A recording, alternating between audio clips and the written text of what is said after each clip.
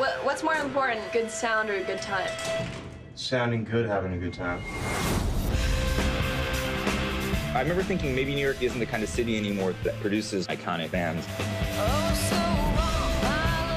The Strokes launched a Fireball. Started playing New York a year ago. We've been tearing stuff up. A lot of people quit their jobs and just were like, I'm going to play music full time. We felt like we were going to take over the world.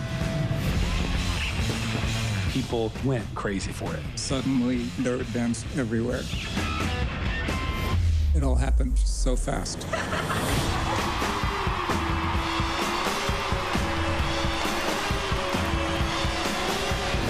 We're ready. Right team? Go team. Yay. Julian was telling me how scared he was. Things were never going to be normal for him again. Being a woman fronting a rock band, I was sensationalized.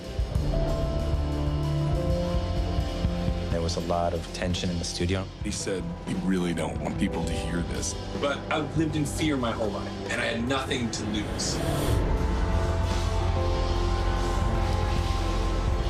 You could feel the love from the community.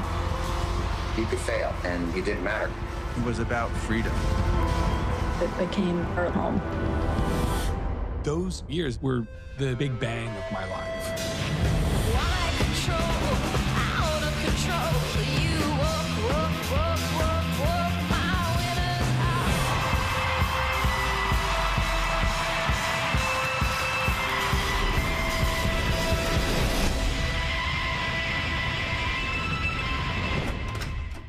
You guys want to be in a documentary?